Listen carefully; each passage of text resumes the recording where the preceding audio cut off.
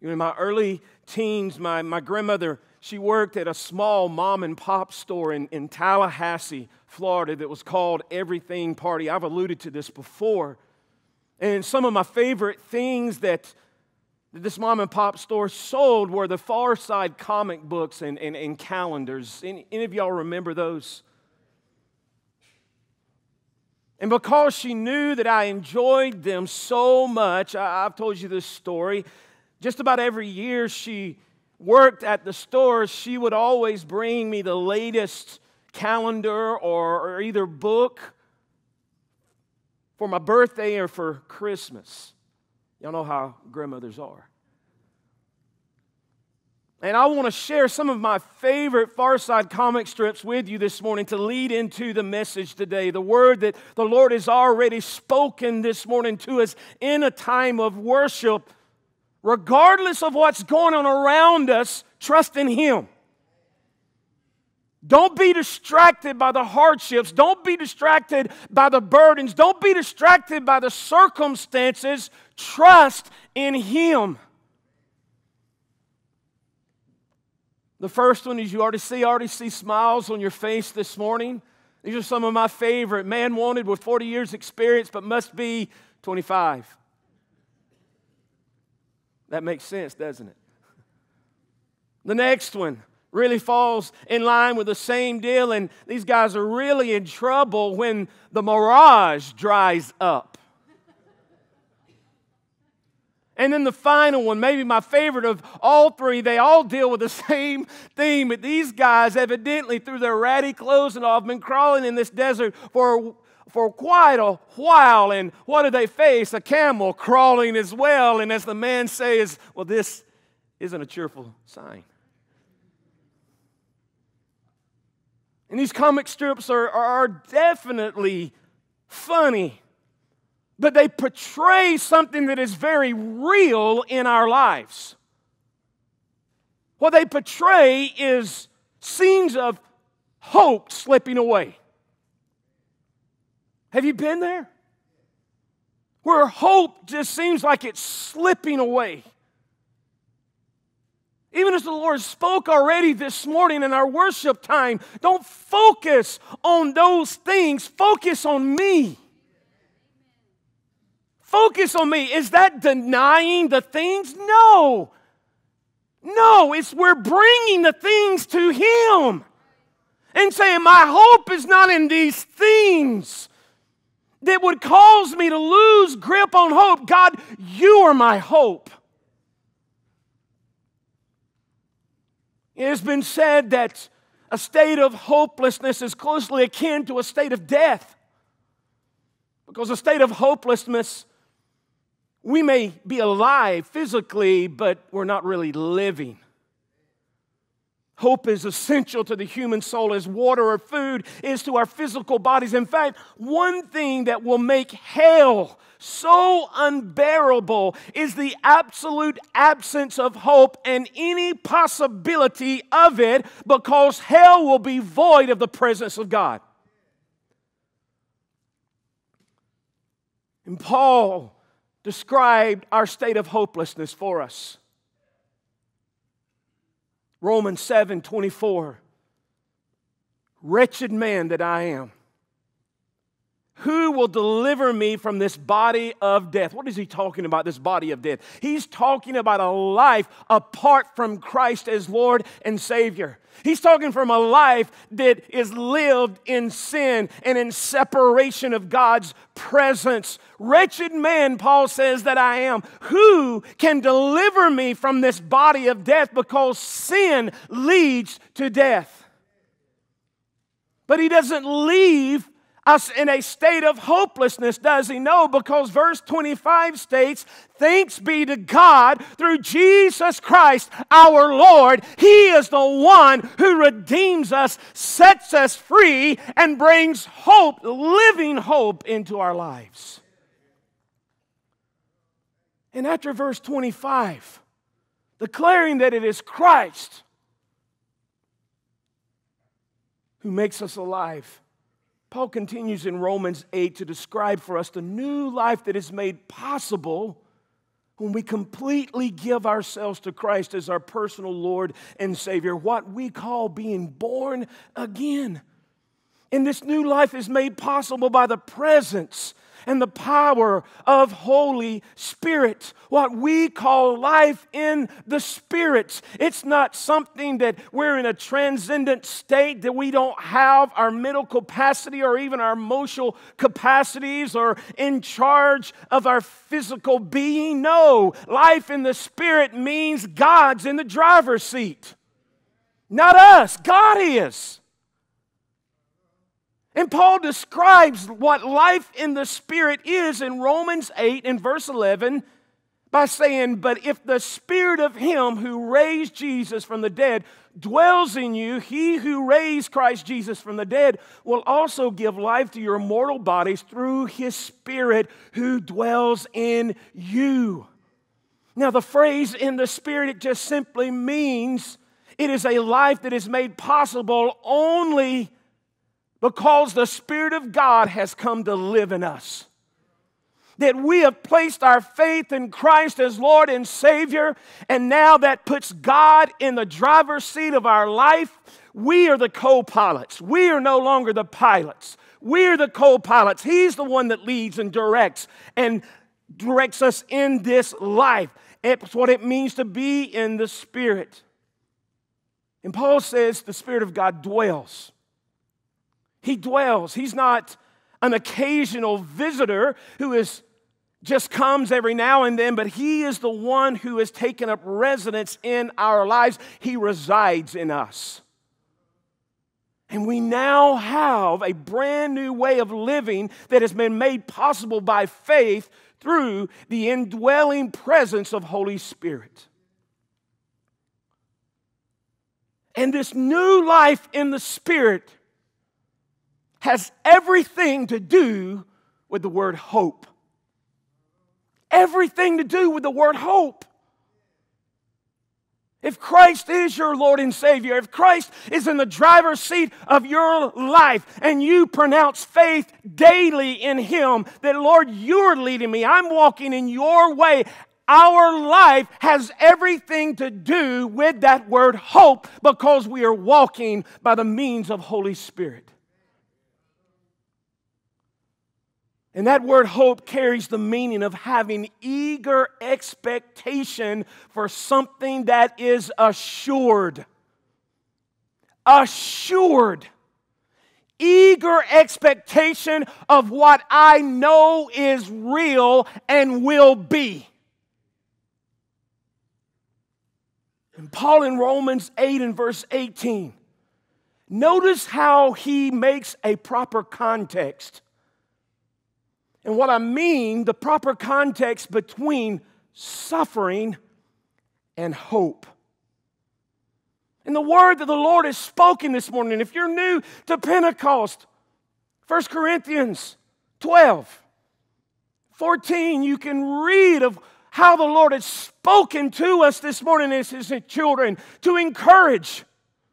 And the word was spoken is directly in line with His word. But there is a connection between suffering and hope. Even in the word this morning that the Lord gave, did He not speak that we will have times of struggle? But where do we put our confidence? In Him.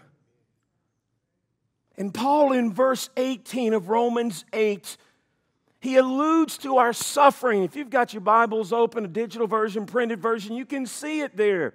But in verse 18, he alludes to our suffering in this life and how we share as God's children. We share in painful anticipation. In fact, Paul says it this way, we groan. Have you ever groaned? I know that's a foolish question, isn't it? Depending on how old we are, and I'm finding that reality. My dad, my mom, my grandparents, they warned me. And I'm beginning to groan a little bit. And you that identify, you're laughing because you identify. And some of you may be saying, well, just hold on. But Paul says we groan, right? We groan as we wait for the redemption of our bodies. Paul states this context of suffering and anticipation requires hope. Let me say that again. Paul says that the context of suffering and anticipation requires hope. Where does he say that? Romans 8:23. Having the first fruits of the Spirit, even we ourselves, God's children, those who have put faith in Christ as Lord and Savior, confess their sins. God is now in the driver's seat of our life. Having the first fruits of the Spirit, even we ourselves groan within ourselves, waiting eagerly for our adoption as sons and daughters, the redemption of our body. For in hope, come on, say that. For in hope we have been saved. But hope that is seen is not hope. For who hopes for what they already see? But if we hope for what we do not see, through perseverance, we wait eagerly for it. So notice Paul uses an Old Testament understanding to explain hope. That understanding of first fruits. In the Old Testament, first fruits consisted of the initial portion of the harvest that was given in sacrifice to God. You can find it, Exodus 23, Leviticus 23. You find the scripture references to the first fruits. Israel brought an offering, an act of worship, a portion of the fruits that ripened at the beginning of harvest to the Lord. And in doing so, what they were doing was acknowledging that the produce of the field that they harvested was the provision of God and was His. It's His. It's all yours, Lord. You've given the provision and it's yours. And not only that, but the offering of the first fruits was looked on as a pledge of what was still to come. First fruits were a pledge of the not yet that would come in the future. And Paul used the term first fruits in reference to the gift of Holy Spirit as an eschatological pledge from God to us as His children for what is to come. He said it this way in 2 Corinthians 5, verses 1 through 5. For we know that if our earthly tent, which is our house, is torn down, we have a building from God, a house not made by hands, eternal in the heavens. For indeed in this tent we groan, longing to be clothed with our dwelling from heaven. Since in fact after putting it on, we will not be found naked. For indeed we who are in this tent groan, being burdened, because we do not want to be unclothed, but to be clothed. So that what is mortal, and I love this part, will be swallowed up in life. Now He who prepared us for this very purpose is who? God. Who gave us who? Holy Spirit as a pledge. In other words, Paul is saying this, and we're going to bring it all together. Holy Spirit is God's spiritual down payment to His children on the inheritance that will be ours because we are a part of His family. Anytime we go to a bank, normally you have to put a security down, yes? Something of that nature, a down payment of a guarantee, hey, I'm going to finish paying this off. God is faithful, isn't He? And Holy Spirit is our spiritual down payment from God of the assurity of what is to come, that God will finish the work He has begun in us by faith. Do we groan in the interim? Can we not all say this morning, amen? We groan. We groan and we are burdened. Doesn't 2 Corinthians 5, verses 2 and 4 that we've just read allude to that. We groan, we are burdened, but in our groanings, we have Holy Spirit guaranteeing what is to come and enabling us to live the initial fruits now, but will fully receive it when Christ returns. I like how Paul continues to put it in Romans 8. Look at verse 26. Now, in the same way, the Spirit also helps our weakness.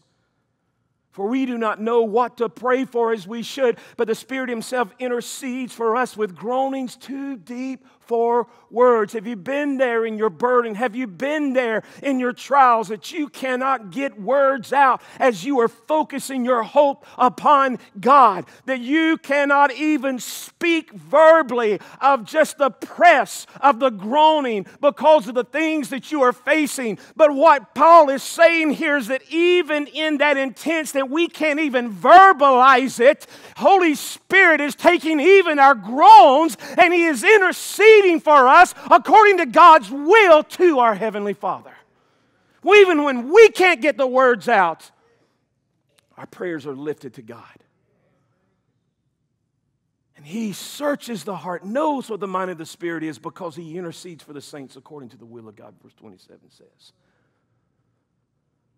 Now some may be asking, what in the world does that mean? And what does it have to do with hope? I hear what you're saying, but how does it fully connect with hope?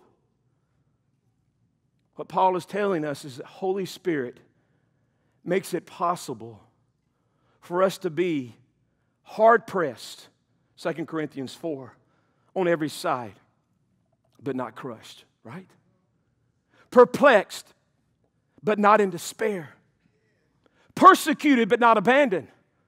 Struck down, but not destroyed.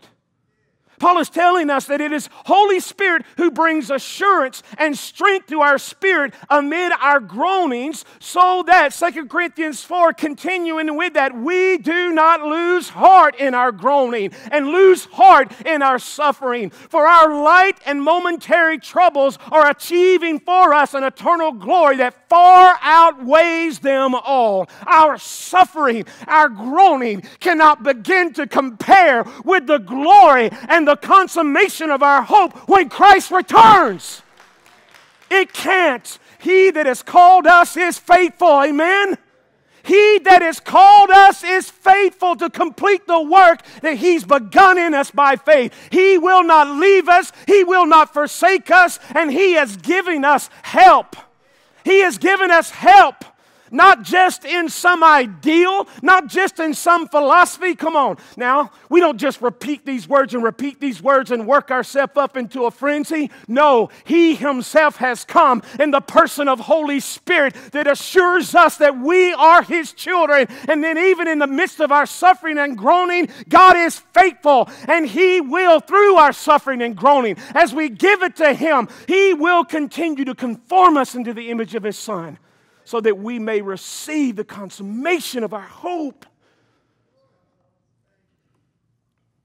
Paul is telling us that it is the assurance of Holy Spirit within our spirit who reminds us that the one who raised the Lord Jesus from the dead will also raise us with Jesus. Also raise us with Jesus. In other words, co-heirs. If we are children of God today, we are co-heirs with Christ. And what Paul is telling us plainly through the Word is that co-heirs receive the same resurrection. The resurrection that we read of in the gospel accounts is the same resurrection that we will experience when Christ returns. The co-heirs receive the same resurrection as the heirs, the redemption of our bodies. Paul is bringing the truth home to us by telling us Holy Spirit is our messenger of hope. Holy Spirit, God Himself is our messenger of hope. His very presence brings hope to our lives. But it does not mean that because we have hope, we don't have groaning and we don't have struggle. That's not what we've been reading, is it? We have hope in the midst of our groaning and our struggle. Not because of who we are. And maybe you say like me, well, I just don't have the strength. You're exactly right. I'm just not good enough, smart enough, strong enough. I agree 100% with you. Because I'm not good enough. I'm not smart enough. I'm not strong enough. Never was, never will be. You never were, nor will you ever be. That's why God has given us His Spirit as a pledge, as the first fruit. He is a spirit of hope. Spirit of hope. His very presence brings hopes to our lives. When we talk about that word hope, the biblical concept of hope isn't just wrapped up in expectation and desire. That's what the word means. It carries that meaning of expectation that will come to pass, so something that is sure. But the biblical concept of hope isn't just wrapped up in expectation and desire. It includes trust, confidence, refuge in the God of hope. Romans 15, verse 13. May the God of hope. May the God of hope. Come on, tell yourself. You don't have to verbally say it, but say that to yourself. The God of hope. He is the God of hope. That means God is the originator of hope. Hope flows out of the essence of who God is. Hope finds its characteristic in the characteristic of God. May the God of hope, I love this, feel. You know, when you go get something to eat or you go buy something, you don't like it to be a quarter full, right? Half full. I mean, when you go get something to eat and maybe you've had a down day and they pile on the fries. Or they pile on this. Have you ever been there? You go to just a buffet and, buddy, you leave and your plate is just mound up. Well, we all like to eat, right? You leave that line happy, don't you? You leave that line happy. Why? Because that plate is full. And I'm about to experience the fullness of my plate. We might moan and groan after the fullness of our plate, but we experience the fullness of our plate. But in that, what Paul is telling us, God fills us with hope. May the God of hope fill you with all joy and peace in believing. It is always attached to that word. Believing, faith. It's about trusting and having confidence in God and living according to His way, that I'm not in the driver's seat, God's in the driver's seat, and every day in my groaning, every day in my suffering, I'm putting my trust and my confidence in Him and living by the power of Holy Spirit. So may the God of hope fill you with all joy and peace in believing. So what will transpire in our lives? So that by the power of the Holy Spirit, you may abound in hope. How do we abound in hope? Well, how do we abound as God's children? How do we abound in our hope? By our strength? By our wisdom? By our understanding? By our emotional being? That's not what Paul says. Paul says we abound, we are full of hope by who? Holy Spirit. Holy Spirit. So Paul is telling us there is a cause and effect in our relationship with God through Christ. God does the filling with joy and hope. Our responsibility is to do what? Believe. Don't stop believing. Now, don't let your mind go to a certain song, but if you go to there, just make sure the believing's in Christ and not in Journey. But it's true. Don't stop believing. That's what the Lord spoke this morning. Don't stop believing in Him and who He is. And that when we walk in obedient faith and we walk in the power of Holy Spirit, that our lives will abound with His presence. Our responsibility is to believe. Paul desires that the process of believing and receiving Believing and receiving, and I'm not talking about name it, claim it, that we make it happen. We don't make it happen. God makes it happen. We believe it to happen. That's not us making it happen. God makes it happen. We are open and availing our lives in obedience to God making it happen. And as we do that, what does it result in? Paul says the overflowing of hope. Paul here is looking for a full measure of hope in his readers. Not a tentative step in that direction, but a full measure of it. That through the presence of Holy Spirit, we not only live in hope, we abound in hope. The Christian life is just that, God's empowering presence in the midst of life's uncertainty. The Christian walk is simply that, God's abiding presence, His empowering presence in the midst of life's uncertainties. It is not up to us to conjure up hope or any other spiritual quality. Our only access to empowerment is to believe. Believe. Believe. Believing is what enables us to see. John 20, right? Believing God. And believing is not just some mental exercise. It's, Lord, although all of this is telling me one thing, I'm going to be obedient to your word. That's believing. I'm going to walk according to what your word says. I'm going to be obedient to you. That's believing. That's opening and availing our lives to the Lord. That's not taking a tentative step toward hope. That's taking a full measure step toward hope. The Christian life is a spiritual life in the fullest sense of the term. Abound means that we exceed in hope to the point that we have hope left over. Just as certainly as we are people of the Word, we are also people of hope. And God desires that our lives overflow with hope. And that means that we don't just have enough for ourselves. What does that mean? It means we have the means to give out what God has abundantly filled our lives with. We become reservoirs. Our lives spill over with hope. Does that mean we don't have suffering and we're not groaning? No. Because Paul says that in the midst of our suffering, in the midst of our groaning is the context of hope. Hope. It's a powerful word.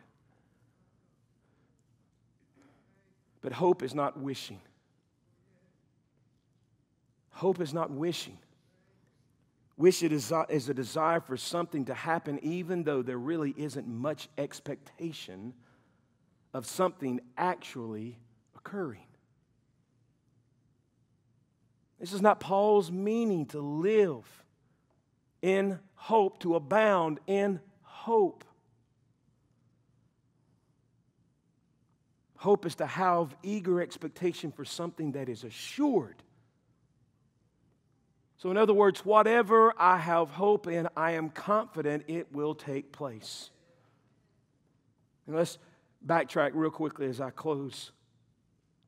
Notice how this confident expectation, hope, shows up in the verses in Romans 8.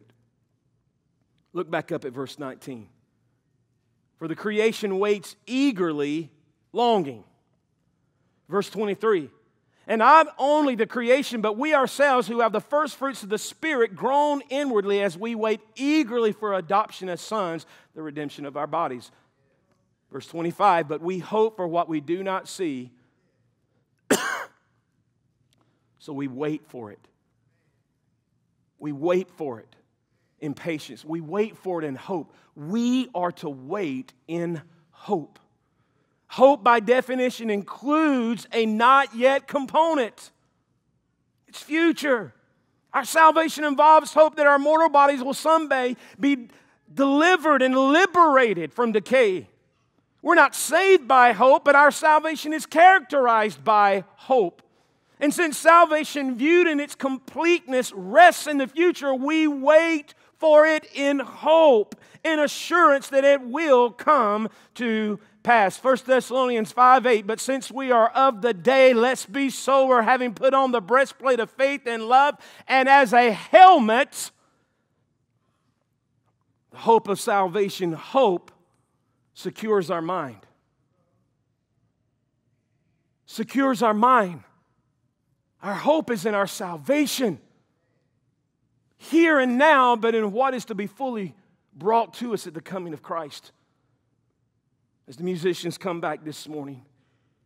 In Lamentations 3, verses 21 through 26. And notice, Lamentations is about mourning. That's what that word means, mourning. Jeremiah was called the weeping prophet, right?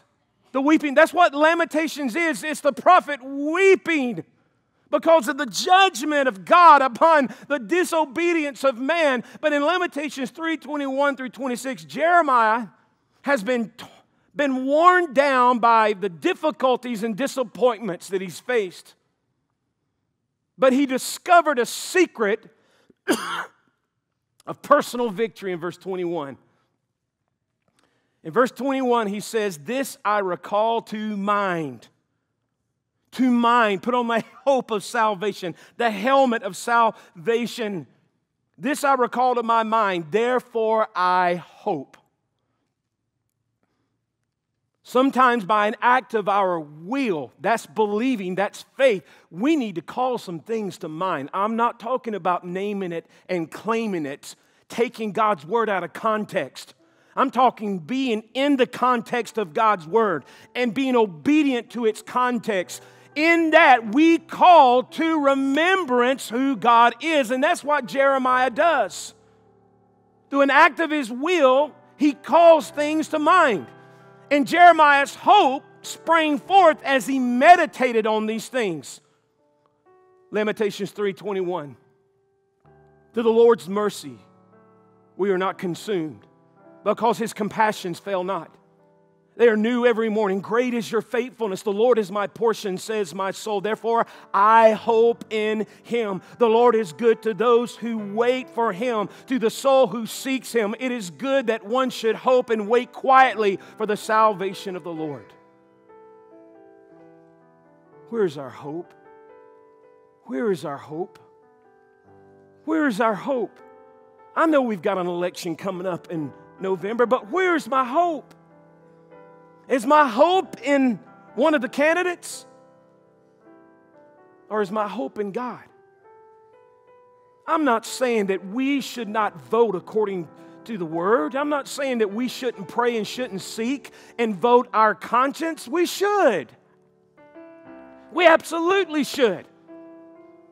But the individual that we voted for doesn't get in, does that mean all hope is lost? For the people who are in the world, yes. But for us as Christians, no. Where's our hope? Because God always keeps His promises. We have a guaranteed future. Therefore, we can endure trials with joy and peace. Our believing will keep us moving when we might otherwise become discouraged and quit. Our experience of hope is always connected with the Holy Spirit and never a personal achievement of our own. Where's our hope? Where's your hope this morning? As you're groaning, as you're suffering, I do not want to make light of your groaning this morning. Can we stand together? Please understand, I am not mocking your suffering. I'm not mocking your groaning. I'm just echoing what the Lord has already spoken through the tongue and interpretation and what He has spoken through His Word. Where is our hope? Where is our hope? Do we need to call to remembrance